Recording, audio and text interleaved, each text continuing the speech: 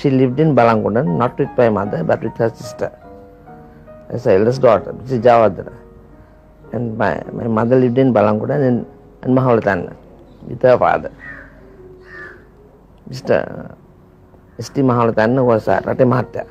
And my father married and gone to Bin and came and settled down in Mahaulatan. And he got his father-in-law's job, Rate Mahatya. Then they were influenced a lot to transfer their jobs from son to son-in-law and all that. So that's how my father became Rate Mahatya. They are from Kandy. There are three sisters of Ratwatis, Mahaya Ratwatis, Dumbar Ratwatis and Nagol Ratwatis. My father gave Mahaya. There are 11 boys in the family. And their mother was Miss Leuka Ratwat. Story, one mother of course and three. Yes, she had 3 sons. And they were all went as, what is it? Not Ratwat. No, that's Parnagamas. They were all Parnagamas. So she went to the governor then at that time said, I want 2 of my sons to go as Ratwatas. So she took all the 3 sons and 2 were named Ratwat, the other Parnagamas. And my father happened to be Ratwat. My father was a very kind-hearted man, but very scared of him. He was not that he was hard on him. Anyway, he was a disciplinarian and never allowed us to go about and always very careful that we as young girls should not go out. You want to go play tennis? I used to go for tennis. I had to be escorted by somebody, an aunt of mine or somebody, or himself. I used to help him a lot in his work. When he was at Mahatya during the malaria epidemic and in the social service work, I used to help him. I was at home, I left school early. I was at home for about 5 years after I left school. So I was very helpful to him. A strong person after me was my mother, no doubt. She was one who dominated all of us. Mountain. She had treated a lot of people and cured also. And I used to help her with making the medicine, but she never allowed me to take and make the medicine at home because they won't make it properly. So she had all the equipment for that. She used to do it at home. I used to help her with that. Not to grind things and pound things and make the mixture. I used to keep some of them patients at home. Now, for instance, a woman came, so I got to pick firewood and got a piece of firewood into her eye. She came with this piece of stick in her eye. My mother pulled it out and kept her there and treated and cured her. I sent her. When she got from her father, I don't know. We lived with the old gentleman for some time at Mahaulatan.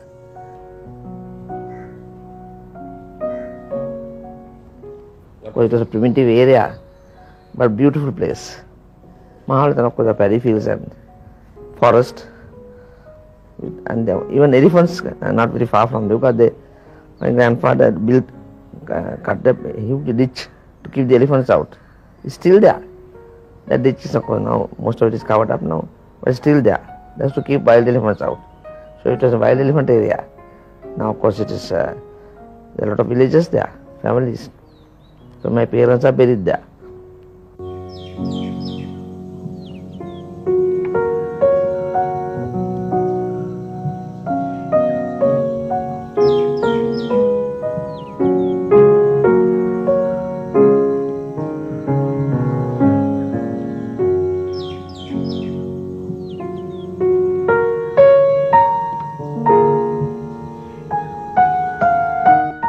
Then my mother wanted to leave because she lost her father there and some 2 children.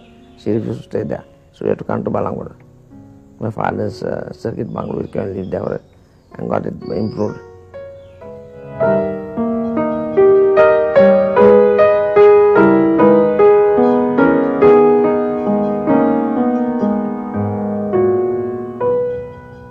School, first I went to a kindergarten school in Balangudu. And some friends of ours run a school. Balasuri, they were a planter's family. I was there just for a short time, and then from there I went to Ferguson High School, Ratnapura. For a short time, stayed with grand aunt of my mother's aunt.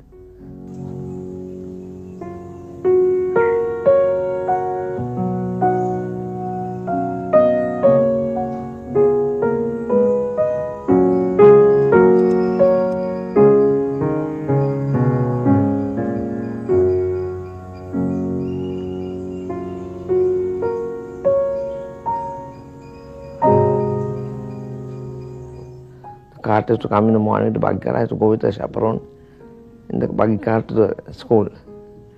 I enjoyed that. And he used to come in the evening and pick me up.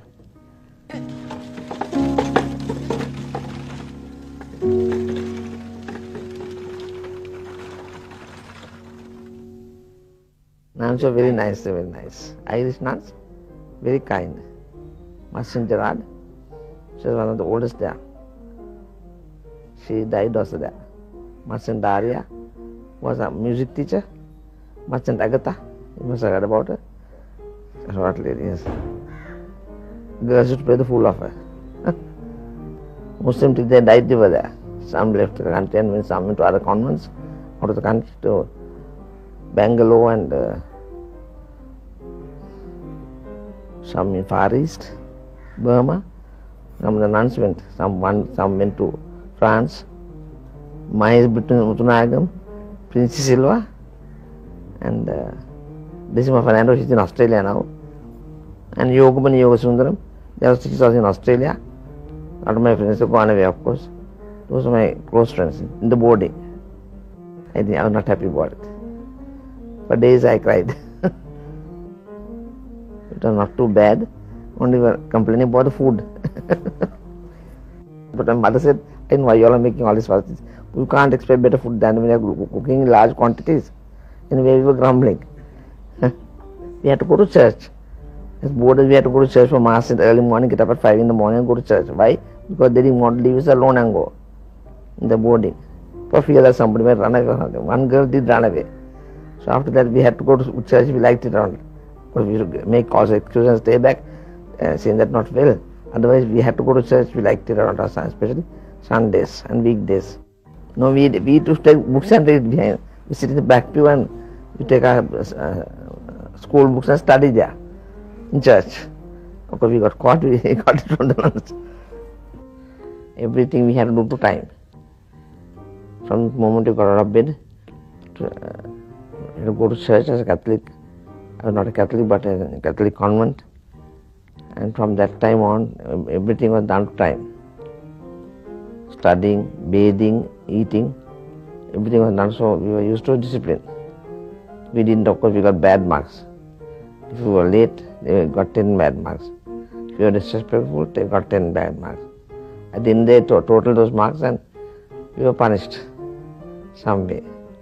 So I think that discipline really worked in all of us. So I am very proud that I stayed at the convent and I went through that discipline.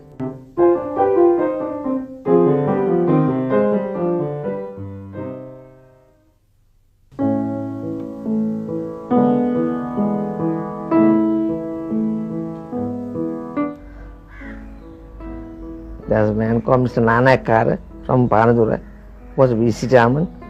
He was very close to my husband. He and another gentleman called Mr. Senaratna. I think they arranged it. I was not aware of all that.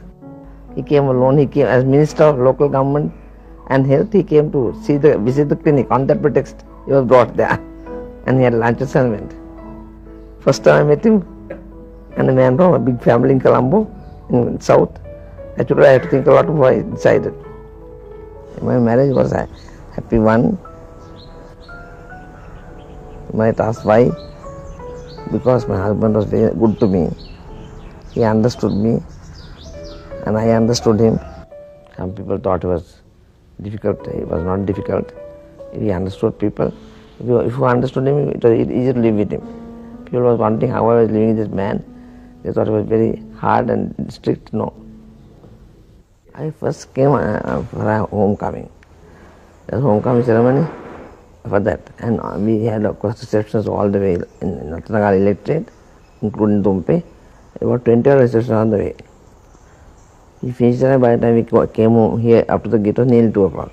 And we were received there by a procession of dancers and all that with the staff who were conducting us to the we had to walk up here.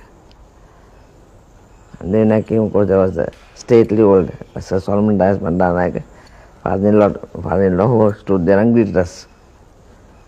Because he scolded the son for getting late.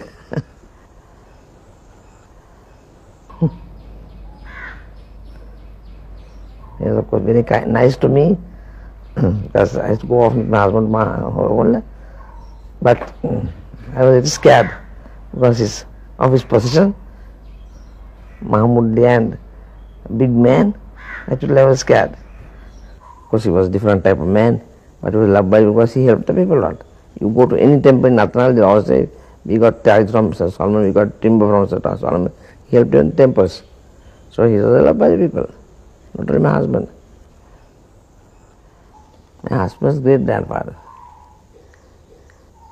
also Bandaranaike, his photograph is upstairs, portrait.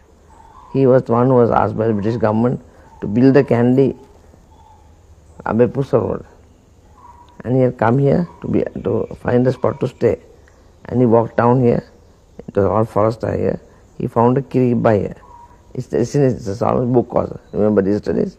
And it was an ideal spot to build a house, lucky spot. That's why we built the house here.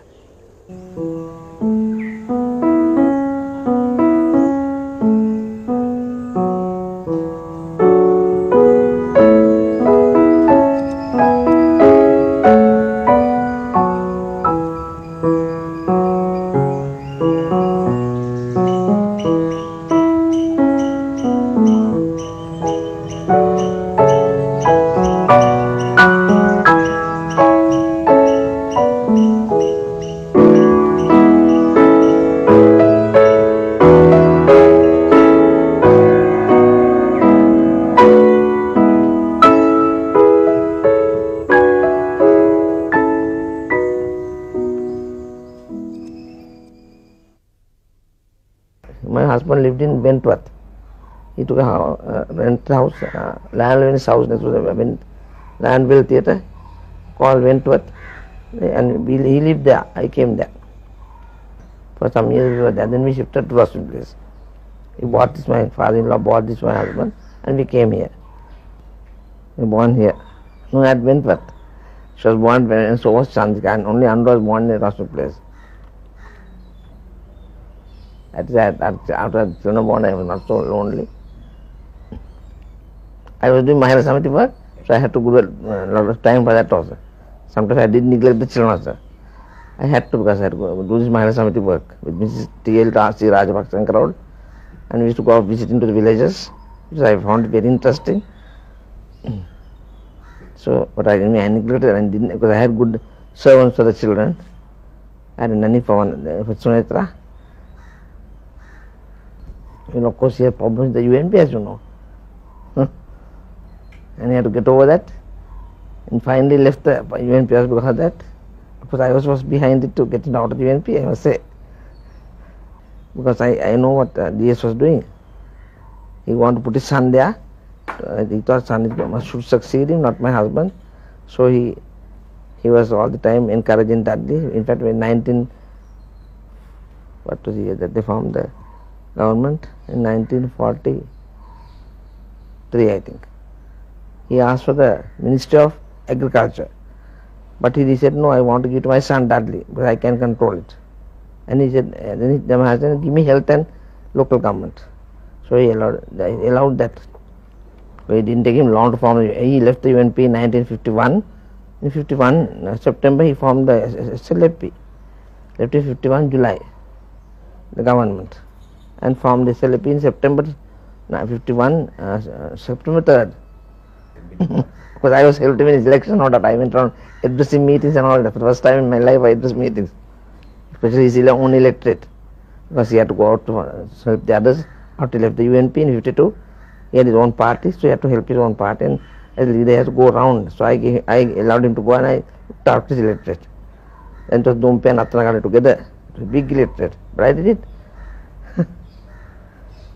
Of course, I got carried from the women, rural women, Mahila Samiti. I thought if they can speak, why can't I? They are so not self-conscious at all, the rural women, so I got courage from that. That's how I really started talking. Mahila Samiti helped me taught me how to speak.